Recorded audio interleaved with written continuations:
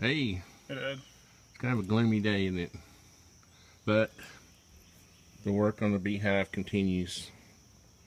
So today what we're going to do is rig up a, grab that top board.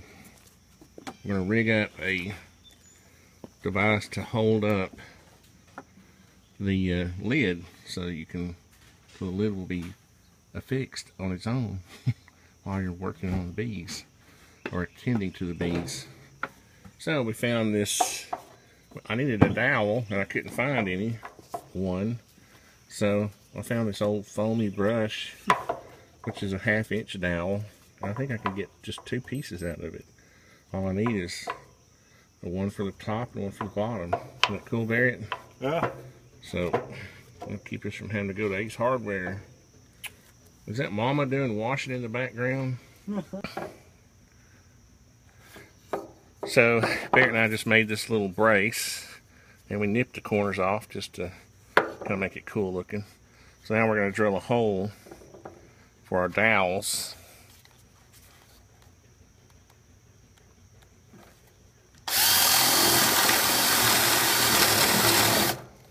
Really, you know, I can go, if I've got a backing, Barrett, I can go all the way through. It's just when you, oh, I thought I was all the way through.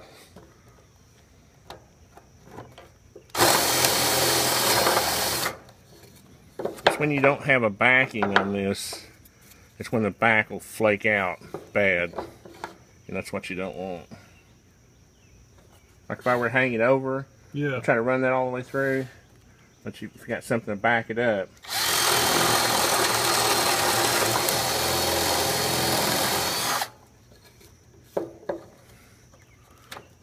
So now we can stick our dowels in there.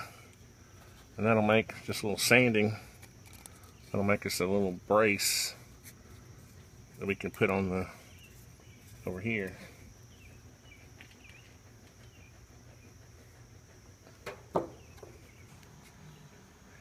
Okay, so Barrett, I kind of eyeballed where I want this thing.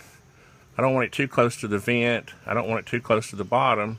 I don't want it too close to the top. So sometimes things just kind of fix themselves.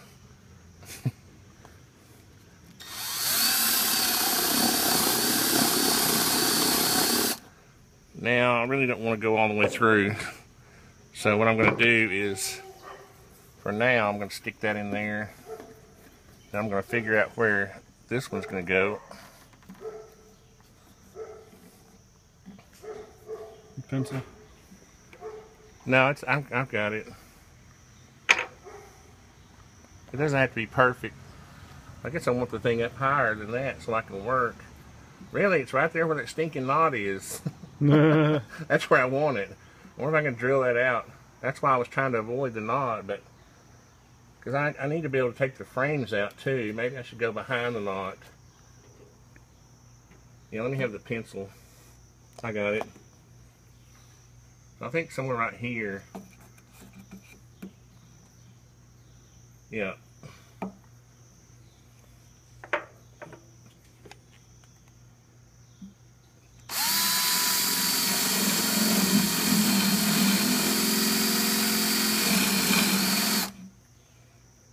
We'll have to clean those holes out.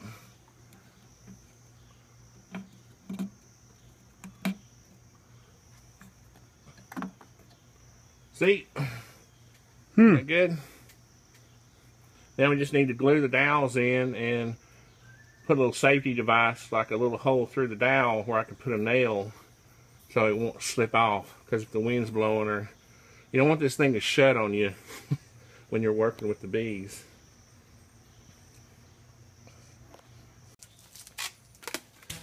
Okay, so for now, I've just got 2 little nails to hold it secure, but I'm going to figure out a way, maybe tie something on a string or whatever, so that I can just pull those out and make it easy.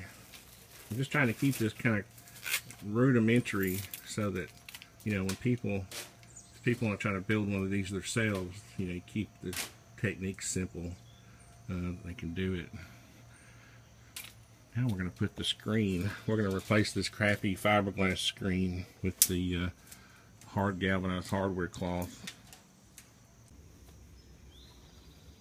Okay, Barrett, we got our screen on here. Got one little place right there. It's raising up, but anyway, this will keep the bees from coming out through the feeder, and also I've got a bunch of staples on here, so it'll help support the feeders if for some reason they want to get loose in the holes.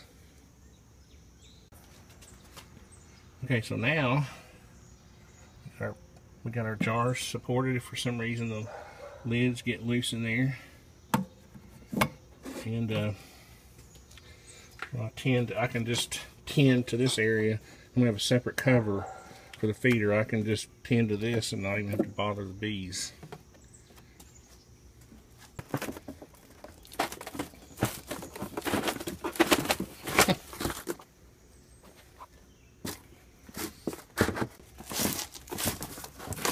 So what Barrett and I did was, I bought 2 boxes of frames. It's 20 frames. I took off the, I took out the foundation because when I bought them, it said they were wax, natural wax, and it turns out I think they're plastic, wax coated plastic. What I'm going to do is, I'll pour beeswax in that groove, and I'll give them a little start. But I think I may leave the first 2. You know, I may put 2 frames of foundation in to start out with. Y'all can give me, my beekeeper friends out there can give me advice on that.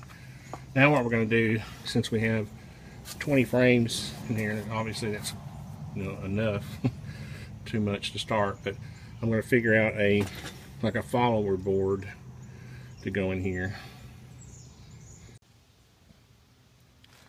Okay, so one of the little features I'm putting on my hive is this little safety latch. There are some children where I'm putting the hive, actually, no, not that close, but they would have access to it, and I don't want them to get too curious and just come over and just start, you know, pushing up on my hive.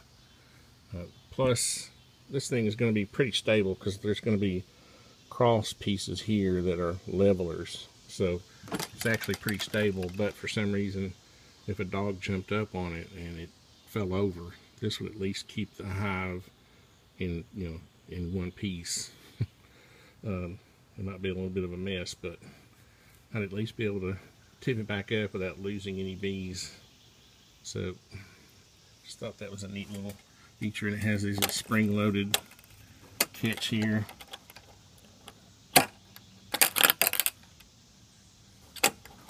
A little bit of a pain, but I think it's worth the safety feature. Okay, one quick look before I close her up for today. I got my little brace on here. Got my little safety nail on the fishing line, so when I'm not using it, I can just let it hang down there. And got some frames in there. Turn these latches around so that they would hang down, because when I was trying to close the lid, they were sitting on top of this and wanting to hang up on that. So I turned those around, and I've got these top boards here. This obviously covers the feeder. I can get to it without having to open up the rest of the hive. This board spaces the first frame off of the feeder holes. I don't know if they'll make up, you know, try to make a comb on top of this. I hope not. I'll just have to spank them if they do. But anyway, let me get this back in there.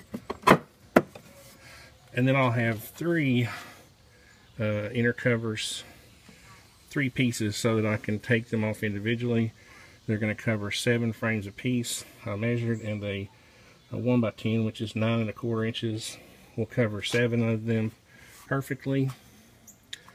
Then I'll have a follower board, you know, where it'll go somewhere in here to start, right? Then all these will slide down. You know, so wherever I decide to put the follower, you know, whether it's here or whatever, I can decide. I'm going to call this a temporary cap. It is cedar. It hasn't weathered yet like the shingles, but I may leave it, or I may take this piece off and just have a little galvanized piece running the full length. I was trying to make sort of a traditional cap, and it's kind of bulky. I don't know. That's one thing about this, it's a prototype, so I'll learn from this one and make the real ones special. So all we have to do is get our viewing window in there, and we'll be done. We'll be ready for some bees.